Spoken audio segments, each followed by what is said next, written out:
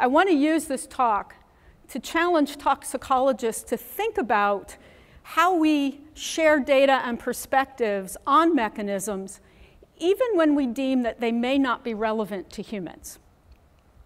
And so, as we do safety evaluation and hazard identification, it's generally accepted that data we generate from preclinical models is relevant to people, unless and until we prove otherwise. And in fact, there are a few examples of cases where, in fact, we have deemed that there is evidence for the fact that toxicities that we see in laboratory animals are not predictive of humans. And the classic example is the oil of orange, or D-limonene, which has been shown to cause renal toxicity in male rats and ultimately lead to renal cancer in male rats. When we drink a glass of orange juice, we don't think about the fact that we might be consuming something that causes cancer in a laboratory animal. But what mechanistic research did was establish that that toxicity was manifested by actions of the molecule that bound to a unique protein in the male rat called alpha-2-uglobulin. And with a sophisticated body of research, health authorities around the world accepted that limonene and oil of orange was a safe molecule to use in commerce as well as to consume naturally. I had the pleasure of doing a lot of work with D-limonene many years ago. And I was once giving a seminar when I was talking about the discoveries we had made. We had identified a unique metabolite of D-limonene that was binding to this protein. We identified specifically how it was binding and that it was influencing the degradation of the protein. We generated a transgenic animal and a mouse in which we overexpressed the alpha-2-uglobulin, and we showed that the mouse, otherwise resistant to this toxicity, now developed it in the presence of alpha-2-U. And we derived the X-ray crystal structure of the protein, so we actually fully understood how the molecule was actually binding in a pocket of that protein. Really cool stuff. And at the end of my seminar, someone in the room said to me, well, if all of this isn't relevant to humans, is it relevant at all? And I thought, ooh, were they asleep? Or did I just miss the mark completely? But I have to tell you, it led me to think about how I actually present this kind of data when we unravel a mechanism. And again, we as toxicologists need to think about not that we're just applying our information to a risk assessment, but rather that we're actually developing fundamental new knowledge that informs basic research. So what I'd like to do is give you another story, a slightly more recent one, and share with you the outcome and my perspective on how we should think about some of the basic biology that would derive from the story. And the story starts with the molecule on the top of this slide, which is a guanosine nucleoside analog that is highly active against inhibiting the replication of hepatitis B. It does not work against coronavirus in these days, but very selective to hepatitis B viral replication. Very effective molecule. However, when we evaluated its toxicity, what we found was that it produced these really unusual findings in the mouse lung, and they developed very quickly, and ultimately we found tumors in the lungs of mice actually at exposures that would be clinically relevant.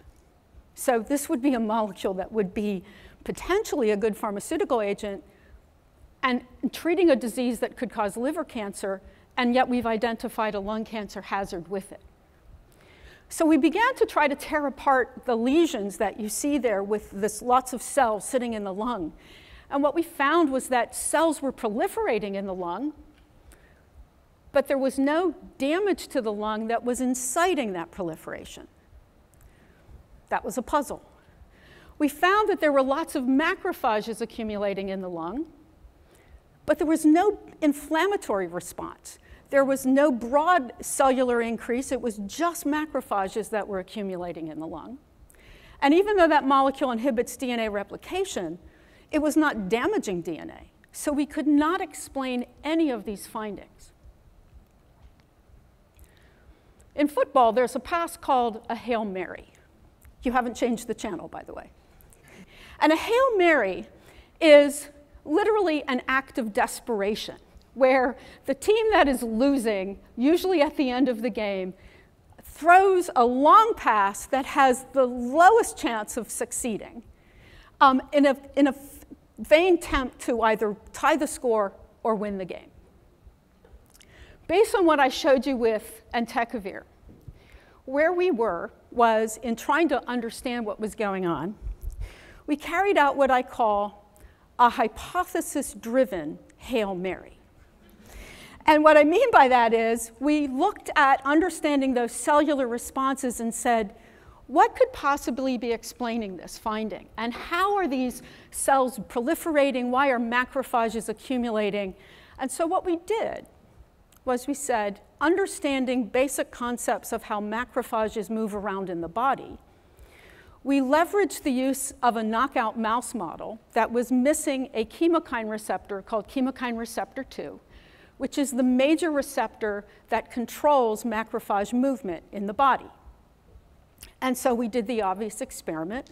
We dosed CCR2 null mice with entecavir, and we completed that Hail Mary pass. There was no lung lesion to be seen in these mice. No proliferation, no accumulation of macrophage.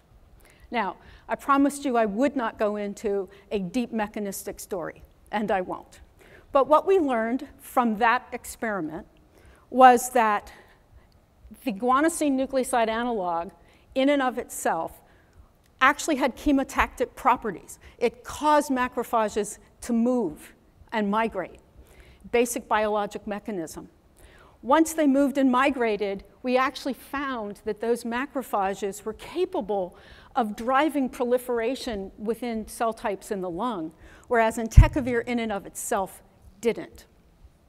And the other thing we identified was that although we saw this in mice, we had no effects in rats, dogs, or monkeys, and we were able to show that entecavir bound to the chemokine receptor 2 of the mouse, but didn't interact with rat, dog, monkey, or human.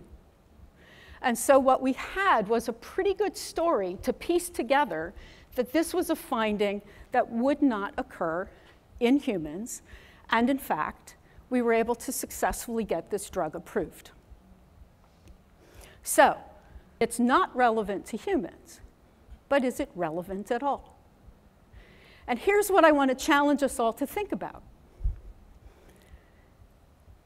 We identified really unexpected receptor biology in this case. If you think about it, the molecule that was inhibiting the replication of a hepatitis B virus, when we dose that to a normal healthy animal, that target isn't there. What we're looking at is an unexpected off-target effect, and in this case, it's to a chemokine receptor that we would never have identified. And in fact, what we've learned is that the chemokine receptor 2 in the mouse will actually respond to a variety of guanosine analogs. We also learned that there are really marked species differences in CCR2 biology that can control some of this. And again, although we know gene structure, we know protein sequence and the like, so we appreciate that there are species differences in this receptor. We established even further a high selectivity of binding of novel molecules that differ across species. And again, the other thing that we did was we identified that macrophages in and of themselves have a fairly substantive supporting function to maintaining cell proliferation. And in fact, we often think about hearing macrophage-conditioned media and other things that can actually support the proliferation of cells. What we found was that there are likely growth factors that are helping to cause these cells to divide and grow, and that is causally related to tumor. And of course, we ended up with a successful risk assessment that drove to the approval of the drug. But I put that last on purpose, because what we need to think about is not just the implication of the risk assessment, but the things that we've learned in carrying out this work. And again, what I would challenge us as toxicologists is to make sure that we continue to emphasize the foundational nature of the research that we do to the broad scientific community, even when we say this won't happen in people. And that's fundamentally important to how we continue to advance toxicology as a science and how we engage our scientific colleagues across many disciplines. So remember, be relevant.